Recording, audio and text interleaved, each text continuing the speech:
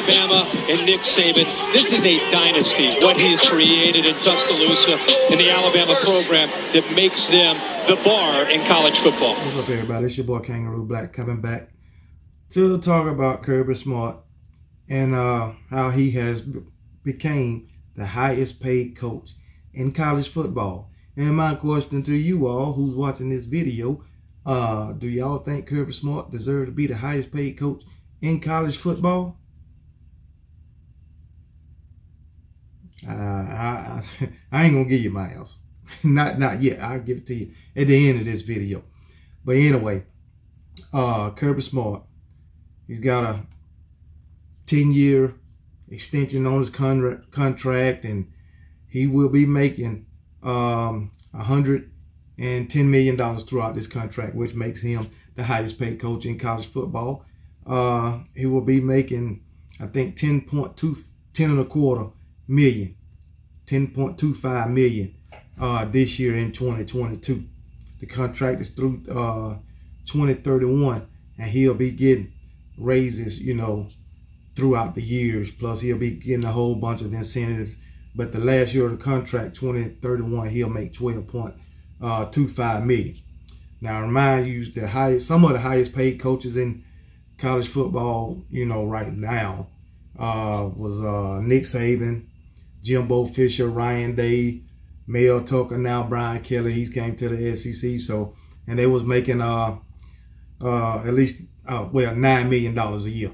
So Kirby Smart to surpass them guys. So, but now, for y'all answer, you know, whether he deserves it. Remember, he is coming off a national championship season.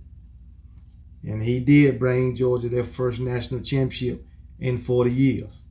He has constantly been to the SEC championship. Okay? So he has been to the national championship twice, and all this in 6 years. But I might remind you, he has been to the SEC championship 4 times in these 6 years, and he's lost all of them except one. He went to the SEC championship in 2017 and he won. He went in 18 and lost. He went in 19 and lost. He went in 2021 and lost. 18 he lost to Alabama. 19 he lost to LSU, and 2021 he lost to Alabama. So hey, it is what it is, man. Hey, let at least let the record have some effect in your damn answer. And he went to the national championship twice, won one. 2017 against Bama, he lost. 2021 last year against Alabama, he won. So, and the guy in his first 6 years got a 66-15 record. All right, so it is what it is, man. Now, he is a very good coach, and he deserves to get paid a lot of money. But does he deserve to be the highest paid coach in college football? All right. And I just want to, you already know I got to do it. I want to bring up some of old St. Nick's numbers. All right. St. Nick, or the great Nick Saban, his first 6 years at Alabama, he went 68-13. Now that's a better record than Kirby Smart in the first 6 years between us. All right. In his first 6 years at Alabama, Nick Saban won 3 national championships and 3 SEC championships. All right. That's the first 6 years. All right. Let's go to the last 6 years.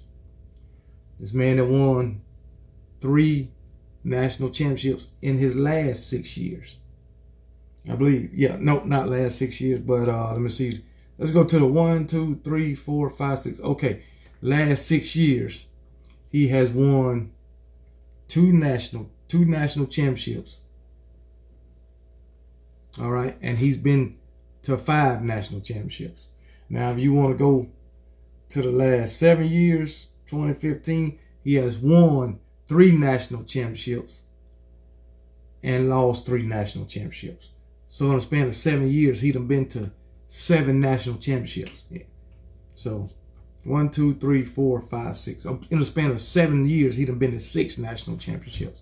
Okay, won 3, lost 3. 2019, he didn't make it. All right? So that's just the last 7 years, but 6, he done won 2 and lost 3. Now this man went to the national championship game 4 years in a row. 15, 16, 17, 18. He missed 19. And then he went 20 and 21.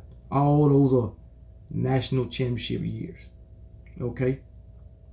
That's a damn lot, man. Since 2000 and, well, his first 6 years he lost 13 games. His last 9 years as a football coach, he has only lost 12 games. 12 games in 9 years. That is crazy. No other coach will be able to do that.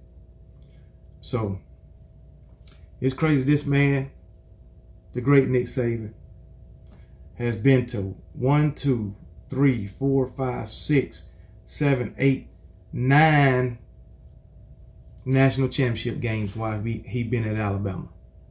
Won 6, lost 3. That is fucking crazy. All right.